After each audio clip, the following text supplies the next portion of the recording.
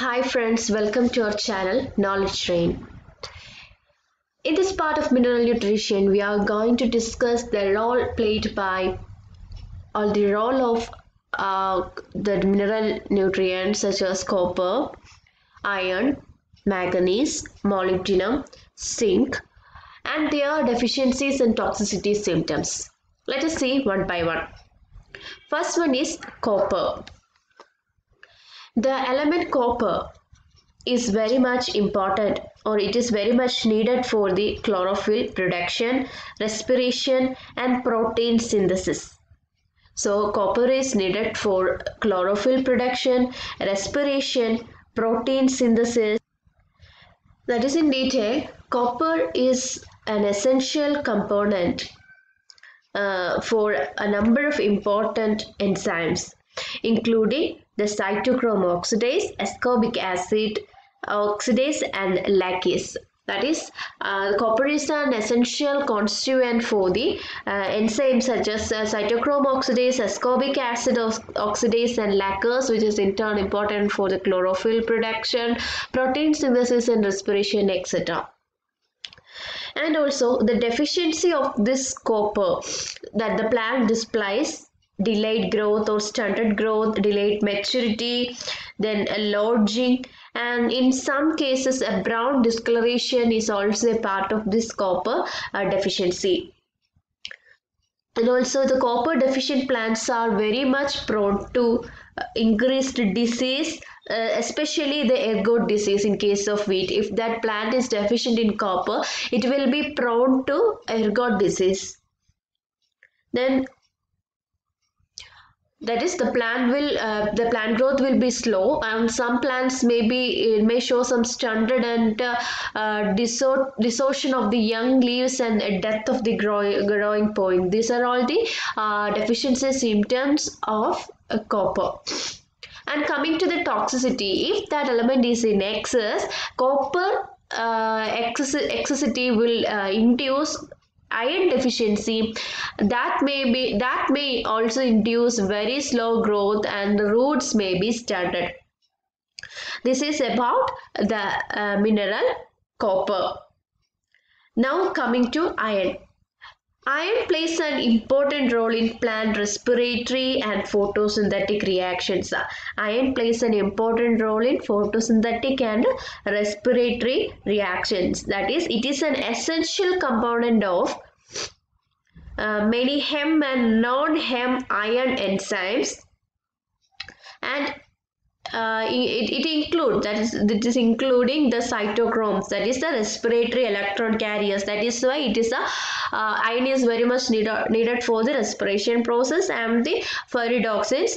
And later it is involved in metabolic functions such as nitrogen fixation, photosynthesis and electron transfer. So iron plays an important role for respiration, photosynthesis, nitrogen fixation, electron transfer, etc. And the deficiency of the iron will reduces the chlorophyll. Chlorophyll production will be reduced with this iron deficiency.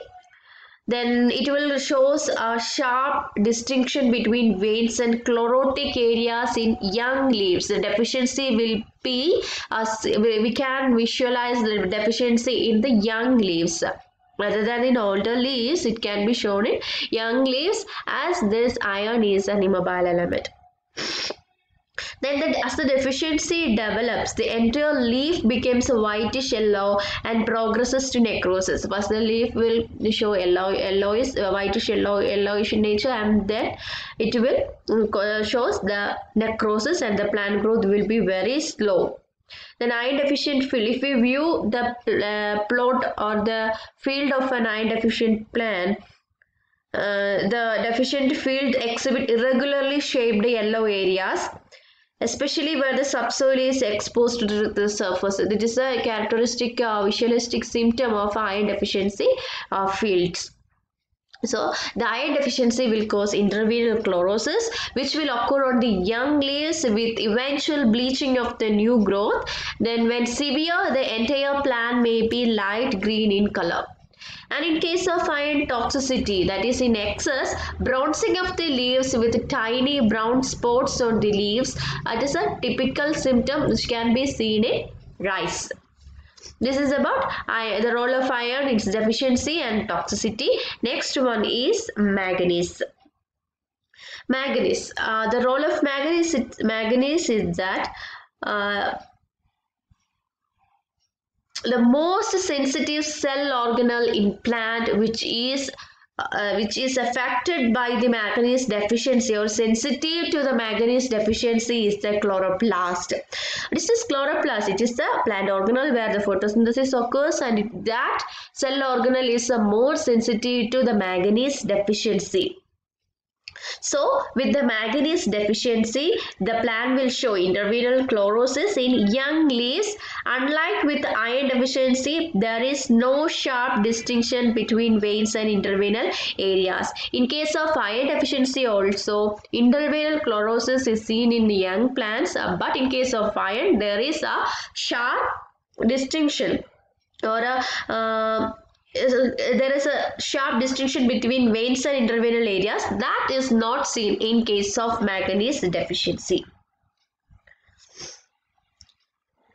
That is the deficiency, it will cause interveinal chlorosis of young leaves while the leaves and plants remain green in color.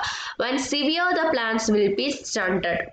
And coming to the toxicity in excess, the older leaves will show brown spots surrounded by a chlorotic zone and circle. So the role of manganese, due to the deficiency of manganese, the more sensitive cell organelle is the chloroplast, and also the manganese involved in the oxygen involving system of photosynthesis and is the component of the enzyme arginase and phototransferases. And this is about manganese. Then coming to molybdenum. Molybdenum, it is required for the normal assimilation of nitrogen in plants and is an essential component of nitrate reductase as well as nitrogenase. Molybdenum is required for the normal assimilation of nitrogen in plants and it is an essential component of nitrate reductase and nitrogenase enzyme. So then coming to the deficiency of molybdenum.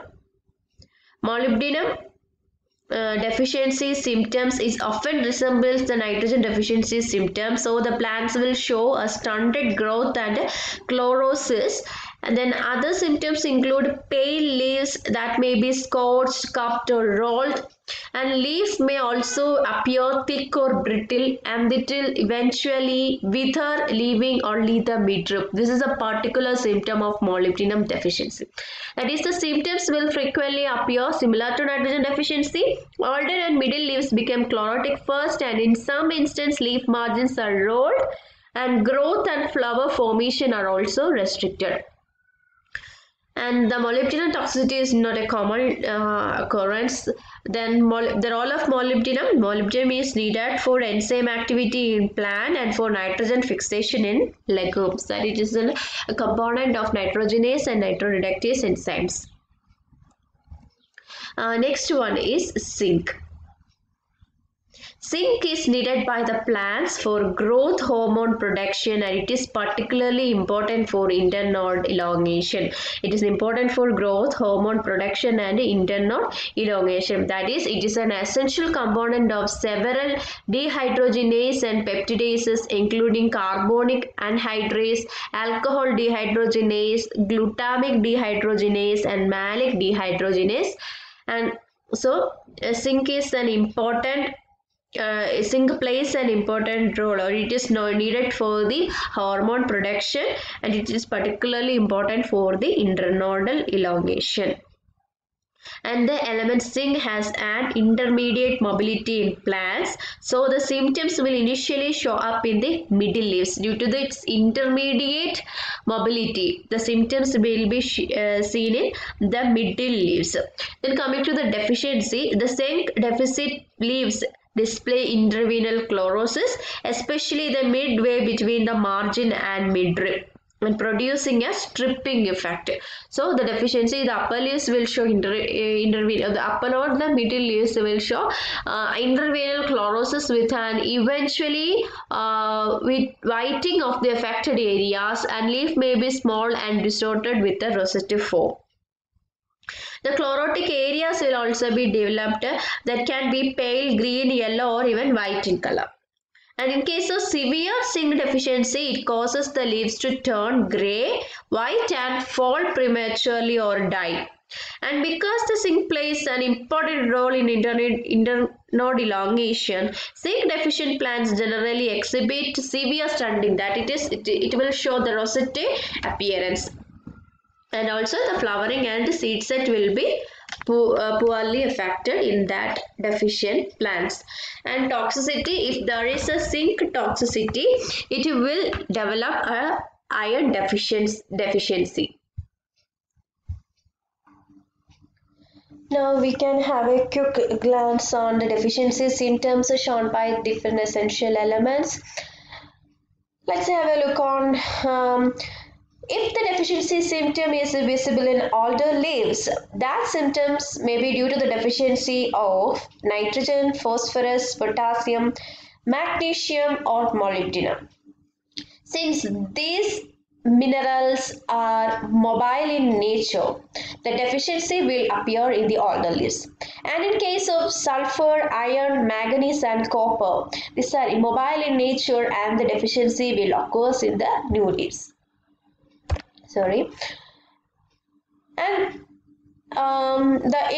we already discussed that the deficiency symptoms of nitrogen, phosphorus, potassium, manganese and molybdenum will occur in the older leaves. If it is accompanied by dead spots, that symptoms will be caused by potassium and molybdenum. The deficiency symptoms visible in older leaves along with the dead spots, it is a particular symptom caused by potassium and molybdenum. If it is not accompanied by dead spots, there is no dead spots, then that symptoms is due to the deficiency of nitrogen, phosphorus and magnesium. And in case of magnesium, there will be green veins, that is intervenal chlorosis will be there. The veins will be green and the space between the veins will show yellowing. And in case of nitrogen, the veins will be yellow in color and the space in between the veins will be green in color. This is how we differentiate the symptoms of different elements. And if the symptoms is in particularly new leaves because of these immobile elements, that is the symptoms will be due to the deficiency of sulfur, either sulfur, iron, manganese or copper. And if that symptom is seen with a green veins, that is with intervenal chlorosis, then that symptom is because of iron and manganese. And if it is with yellow veins, it will be due to sulfur and copper. As we already said that zinc, it is very much needed for, it is an intermediate mobile element and it is needed for the internodal elongation and all. If so the deficiency symptoms of this zinc will be shown in old and new leaves, that is it may be in the middle section. The deficiency symptoms will appear on the middle section usually because of the intermediate mobility nature of this zinc. And in case of calcium and boron, the deficiency symptoms will be particularly, we can easily differentiate with the terminal bud deficiency symptoms, that is underdeveloped terminal buds. It is a very common symptom of calcium and boron. And with this video we are winding the session mineral nutrition. If you like this video, please give a thumbs up, share this with your friends, subscribe our channel and thank you for listening.